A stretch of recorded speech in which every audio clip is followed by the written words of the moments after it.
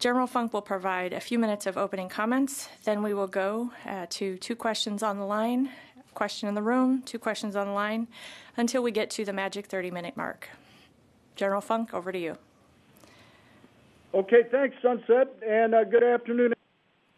I'm General Paul Funk, Commander of the U.S. Army's Training and Doctrine Command.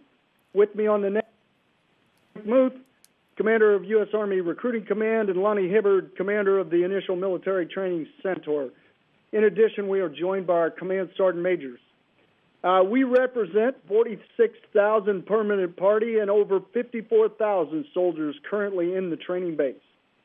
And as the commander of TRADOC, my job is to develop leaders and assess, train, and educate the Army within the training base. This COVID-19 virus is a new condition in our training environment. Commanders and leaders are trained to assess risk, then mitigate those risks. We are taking prudent measures to recognize need and develop procedures and limit risk. America has some of the greatest medical minds in the world working on this virus response. So as new techniques and procedures emerge, we must train, educate, adapt, and implement those new procedures. Army leaders in Korea and Italy have already seen success in the fight against this virus. The Army thrives as a learning organization, sharing lessons learned from across the force. Early on, the Chief of Staff of the Army and the Secretary of the Army directed us to reach out to General Abrams' team in Korea and Major General Roger Cloutier's team in Italy. And we've taken their lessons learned from establishing a bubble around their forces and adjusted them to our particular circumstances. We've applied the security bubble approach throughout the training base and conducted multiple movement rehearsals for several of our training centers to follow on to training locations. In order to expand these measures, and in concert with guidance from the Department of the Army, along with expert assessments from the COVID-19 threat, decisions have been made to pause the shipment of trainees to basic combat training. This conditions-based pause allows leaders to further focus on setting conditions to restart movement in a safer manner. I want to be clear that this is not a pause in training for the soldiers currently at our training centers. Our drill sergeants, the best in the world, will continue to socially distance enabled training and conduct regular screening to identify soldiers that need to be treated. We are still training every day to fight and win our nation's wars as our nation expects us to do. During the pause, our commanders will ensure we have the right, most current procedures and capabilities in place to screen and test our recruits. Those measures start with Major General Muth's team identifying recruits for shipment, focusing on reduced risk areas. The pause ensures appropriate procedures, processes, materials,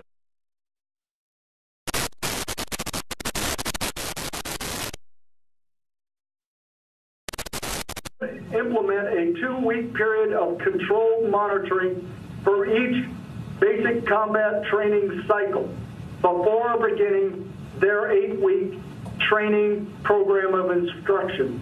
That program will be referred to as the 2+8 training model. Throughout the process, we will refine our cadre and support staff monitoring and screening processes.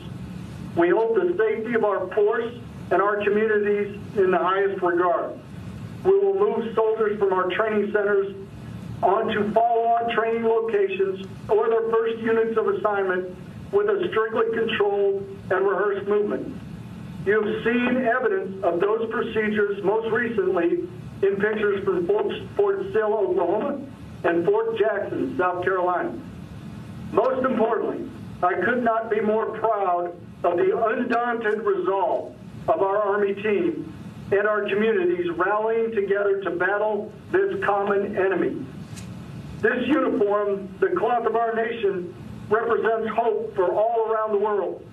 We will continue to fight until this threat is defeated, just like every threat before it. With that, we're prepared to answer any questions you might have. Back to you, Sunset. Thank you, sir. At this point, we'll go to the line. If you could tell us your name and your outlet, and we'll go from there. We'll start with Reginald, please.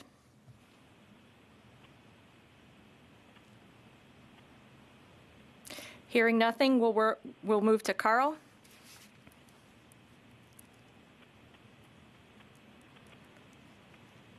Sir, I'm striking out here. Let's try Ellen.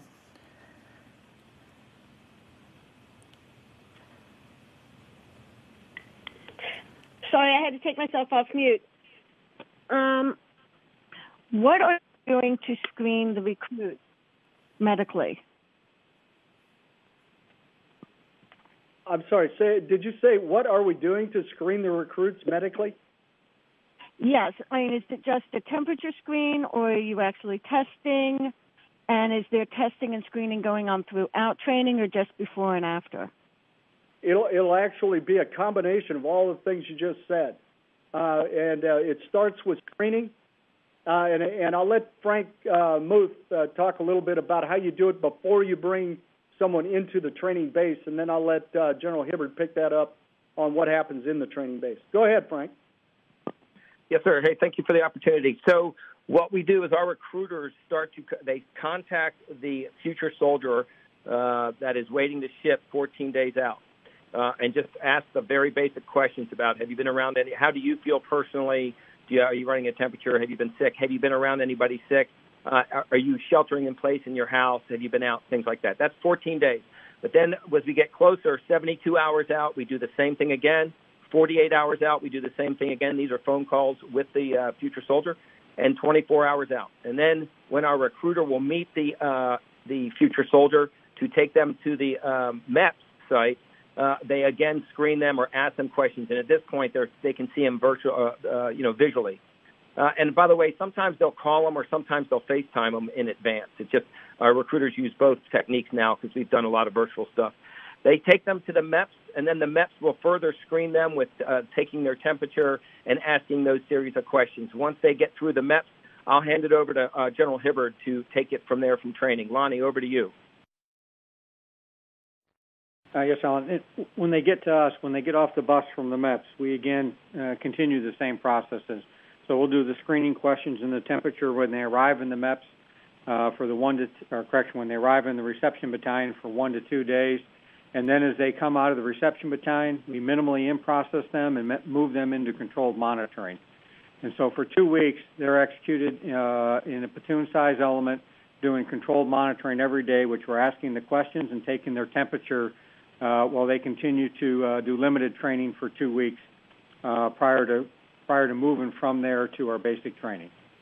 And so once they get out of that 14 days of controlled monitoring, and they're now no symptoms and COVID negative, we move them into what we call our controlled bubble, where we begin to now do collective training.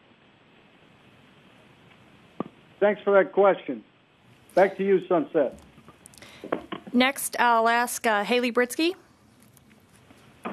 Yes, thank you, and thank you all for doing this. One quick clarification, how long is this pause to basic training expected to last? Well, it's actually going to be conditions-based. The first set of is 2 weeks, and then we're going to continue to assess the environment and go from there. Over. And so my other question is, General Muth, maybe if you could speak about this a little bit. You've recently announced that the Army would be moving to virtual recruiting. I was wondering if you could speak a little bit about how that's been going, any stumbling blocks that you may have had to work around, and sort of what you've seen as that process has carried out over the last couple of weeks. Great question. So we actually positioned ourselves, you guys remember, in 2018, I'm sure you can't forget, that we didn't make mission. And so the first changes we made is we went heavily into social media because that's what the recruiters were telling us, where the Z generation where they're hanging out, and they're just digitally innate folks. So anyway, we have been positioning ourselves in this world, in the world of the digital market for about 20 months. So we made the call very early to transition from being physically in the recruiting stations to going 100% virtual. We made the call on the 15th of March. And so there's been some minor stumbling blocks within a couple days, and that was really just getting the authorities to do more what we call processing of applicants over FaceTime. And that's the ability to use FaceTime, and instead of physically being in the same room for them to sign a document, we can watch them do it over the phone now, and then we can swear in that that person signed the document. So what we're finding is if the youth was on the social media before, they're more so now because they're not in the schools. So we're out there, whether, one battalion did a live dance party, another one did a hangman game, another one did a lot of esports. And we're heavily into Indeed and the other work sites and Google advertisements, very, very powerful. And so we can get an applicant a contract 90% complete virtual, and they only have to do 3 things when we end up taking them to the MEPS for us to get them to ship. Over. General, if I could, I'm sorry, just one more follow-up on this. You said a few weeks ago that some, new soldiers who were maybe had filled out their paperwork but were on a delay to ship out, that you were going to start getting them to help their local recruiting battalions so that they were kind of able to start getting paid. Could you talk about how many new soldiers are doing that and what that has looked like? All right. So again, great question. So we talked about that 2 weeks ago, and you're right. And so the numbers right now are very low. But if you could think about it, and I'll walk you through that in a second. But you have to preface it with this: we've never done that before. So we had to get everything lined up, both policy, regulation, and then also how do you actually physically do that, especially in this environment. And we did it in 2 weeks. So last Friday we brought the first 2 on board. And so we roughly have about 4,000 soldiers that need to ship. Now, not all of those folks are going to be brought on to the rolls. What we're doing is specifically looking at each case, and we're looking at the hardship that they may be under, whether they've quit their job, whether they don't have an apartment now because they've let their lease go, they've got family members, all of that, and we're screening them right now. If they don't have that, what we're doing is, depending on how much they're going to be delayed in their shipping, they are going to be authorized to get either a $2,000, $4,000, or $6,000 shipping bonus when their ship date eventually comes around. And so we're trying to do something for all of these delayed shippers to ensure that based on this unexpected national emergency, that they are still committed to the Army and that we're going to take care of them and it's the right thing to do. Over. Thank you. Thank you, sir. We'll go to Matthew Cox now. Hi, thank you for doing this. I just have 2 questions. One of them, just to clarify. So right now, the Army is on a 2-week hold or pause. So no recruits are shipping to basic training. That's correct? Yeah, that's right. April and this time in April and May are our lowest shipping months anyway. And because of some of the great things that Frank put into place early on, we only had about 219 left to ship between now and the 19th of April. So we're in a good spot in the Army in terms of getting the conditions set to really be ready for the summer surge. Okay, thank you. And then also, so over the weekend, DOD put out a face covering, some face covering guidelines. So is that going on? And can you talk about a little bit in the training base and what recruits or trainees are being advised to do? Are they wearing face coverings everywhere then? The answer to your question is we're looking at each one of those. As I said earlier, though, we put into place social distancing as a matter of our training environment anyway. So there will be very few areas where we have to use the face coverings as a routine. And it's kind of where you tend to bunch up a bit, and we're trying to prevent bunching up. So we've learned some of those social distancing lessons. Will we be perfect everywhere? No, but where we can, we're going to continue to do what it is we're doing, which is stay social distance, stay focused on what it is we got to get done. And if we have to put the mask on, we can do that as well. We're trained to fight in every environment. And now we'll go to Mike in the room. Yeah. Hi, General Funk. It's Mike Lynn with the Washington Times, Brave Rifles.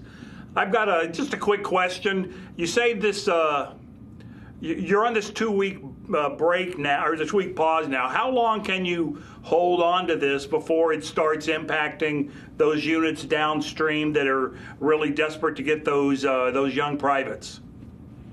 Well, we're in great shape. If you're talking readiness, like I said, we have about 54,000 in some form or fashion in the training base now. So those were the recruits that were going to come for the next couple of months anyway.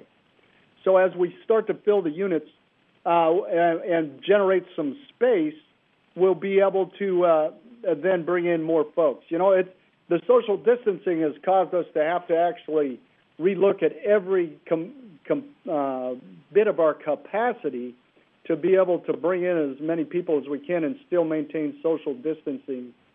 So we're working through all that. Right now, it's not impacting readiness, so we'll be able to continue with those that we have in the base now. It's really about getting the transportation in place to move them, which we've been rehearsing for a number of weeks now, and I think we've got pretty good procedures in place. Over. Okay. We'll go back to the phones. Corey?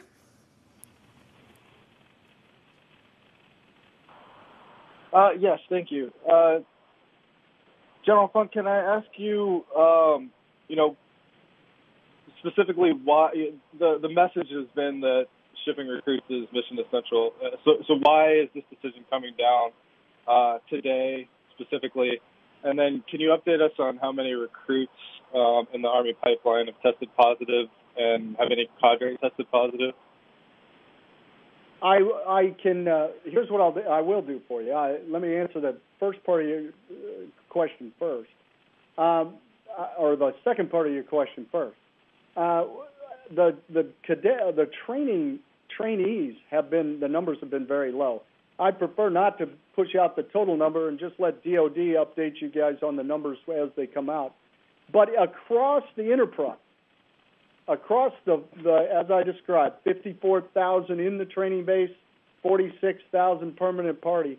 Across that, we have somewhere in the neighborhood of 102 total cases, 12 of which have already recovered, and we're continuing to recover more every day. So the numbers are low. Over. Hey, sir, can I jump in on that first part of that question a little bit about? Yeah, you go to the first part. I was going to push it to you anyway. Thank you, sir. Hey, so here's what we did. Again, starting pretty early, we stood up an internal team that was our doctor, and we have operational research support analysis, or ORSA folks, that really just work in the world of numbers. Because, recruiting comes down to a lot with numbers. So we had an ideal group to be able to bring together and run models internally. This was just for USAREC to inform us by county throughout the United States. As certain areas went red, we reduced our shipping numbers from those MEPs that those counties fed into. And the model was based on, of course, CDC. The other piece to the model, it was a combination. It was the CDC, the University of Washington and Gates model, and then our doc came up with what she calls a doubling model, and it really just looks at the doubling rate. And this was based on numbers per 100,000 cases that would open up. Then we included, because we didn't have a model built to run the numbers, we were doing it by kind of like, it was manual. We also included the government, the local government shelter in place. And so as each county we would call red almost every day, it started to automatically slow down the shipping because we would adjust our shipping dates based on an area going red. Now we just went and built the model over the weekend to where now we can run the program. And we're doing that today. And actually what we think that's going to cause is some of those counties to go back to an amber status. And that'll be good enough to start setting the conditions in 2 weeks when the Department of the Army relooks on opening it again. We will be able to give them a lot more informed data based on the county and whether it's a green, amber, or red. Over. Great. Now we'll go to Sydney. Hello. Thank you all very much. Let me ask, I want to make sure I understand this. You have the standard 8-week basic training course, but tacked on the front of that is 2 weeks of controlled status. Obviously a lot of Army life is about standing around waiting for generals to do something with you, but what are people doing in those 2 weeks? Are they being told to stand at attention, stare at the wall for 2 weeks, or are they actually conducting kind of training activity, even though that's not part of the regular basic curriculum? Hey, Sydney, I will push that. First of all, very few privates are commanded around by generals, but there's some great command sergeant majors in here, and that's what they do every day. So that's what they're paid to do. On the end of your question is, I think General Hibbard can explain to you that what they'll be doing for the controlled monitoring part of this, but they'll be doing fitness activities. So I'll just pass it over to Lonnie. Hey, Sydney, it's Major General Lonnie Hibbard. Yeah, what we did is we pulled almost all of the academics that those trainees would have done over the 10 weeks, and we moved that to the first 2 weeks. And so what we tried to do is we looked at all those activities that we could do in controlled monitoring that maintain social distancing. So it's those academics we can either do in a classroom or outdoors, maintaining social distancing, and then they also do PRT in the morning. So they'll get up, they'll do PRT, physical readiness training, in the morning. So it's the introduction to how the Army does its physical training. So we do that in the morning, and then the rest of the day is the academics. So it keeps them physically and mentally engaged in that 14 weeks. And what that enables is once they get out of the controlled monitoring and they're now COVID-free, is we can now move into the, from a walk phase of the academics to the run phase of the collective training and the team building aspect of basic combat training. Yeah, let me just clarify. Lonnie said 14 weeks. He meant 14 days. Okay. Did that answer your question? Yes, sir. I understand. So all the basically the classroom work, and sort of and that would have been spread throughout the 10-week course has been moved to this 2 weeks. Yeah, that's right. Yeah, I wouldn't say all, but the vast majority of it is. Understood. And now, are people in classrooms? I guess are they 6 feet apart, are they wearing cloth masks? I know that the DoD guidance says you can do the cloth mask when you can't maintain 6 feet, but everything we're hearing about aerosolization, and how this spreads through some very light droplets suggests you probably want to have both of those things. At least if you're indoors where the air isn't constantly circulating. Yeah, Sydney. What we've directed is all classes that can be executed outdoors will be executed outdoors. That's the first priority. So we want to move things outdoors first. For those days that we can't execute outdoors due to weather, based on how we're filling right now at 50%, is we can maintain the social distancing in the classrooms to maintain the 6 feet. Between trainees and between instructors and the trainees. And then when they can't, then as General Funk mentioned earlier, we'll look at how we're using the gaiters or other cloth-type face masks. Yeah, and on the other side of that, if you're displaying any symptoms, you're going to be isolated further from the group anyway. So that's a third check in that system. Of course, you don't have any of the actual antibody tests, and we know this those are in scarce supply. I presume you don't have that as part of your process because nobody does, and of course we have a lot of asymptomatic cases. It looks like in around the world as well. So that's an issue. I don't know how one addresses that. Yeah, that's why we're using the 2-week controlled monitoring. Okay, we'll move to Ryan in the room. Thank you, ma'am. Ryan Brown with CNN. General, the decision to pause the shipping of new recruits, was that made because of an outbreak at one of the locations? And was that decision technically come into force today, or did that come into force yesterday or the day before? No, it actually came in today, but it really became because this was the prime time, as I described, how low we had shipping numbers anyway. It would just made sense to do that so we could thicken our capabilities, make sure we got all the good processes in place, coordinate for transportation elements, and check their processes too, so that we can move folks as we need to. So it was really just happened to be that this is the the lowest time for shipping in the Army, and this is the right time to do it. And then, has there been any other pauses or in terms of onward training? So once they've completed basic, are you kind of slowing down them going into their specialization training, or any other? Is there any similar pauses kind of to prevent folks moving around and possibly spreading the pandemic? No, once we have them in the safety bubble, and then we put them into hours secured and clean transportation, we take them on to their advanced individual training. And then from there, we're doing the same thing to take them to their first unit of assignment. So we're actually coordinating for organizations to be able to help us in those regards. So has that been challenging to kind of, is that requiring a lot more resourcing to kind of maintain these bubbles? You know, we heard one example, no more contractor feeding for some units being trained. I mean, how difficult is that transition? Yeah, well, it certainly puts an increased load on us.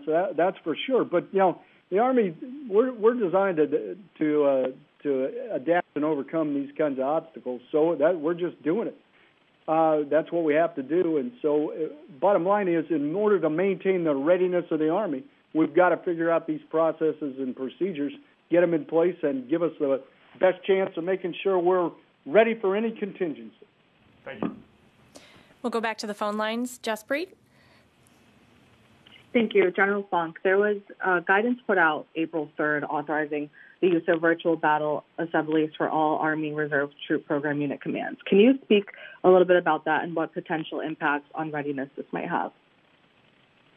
Well, I think that, first of all, that decision for the Guard and the Reserve, I would have to let the commanders of both the Guard and the Reserve give you specifics about that, but I do think it's a prudent decision to be able to do that, and I do believe that those commanders have put in place the proper procedures in order to do the virtual battle assemblies.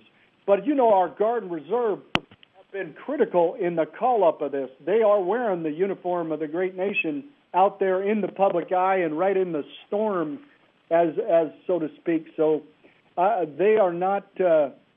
they are in the fight with us. This is a total Army effort. We've got time for one more question. Therese? Yes, hi. This is Therese Garnier with Newsy. Thank you so much. One of the reporters actually asked the question I was going to ask earlier, but I do have a question about those who enlisted under signing bonuses. How has the pandemic impacted how and when they will get those signing bonuses? So, sir, do you mind me to jump on this one? Yeah, go ahead, Frank. Thank you, sir.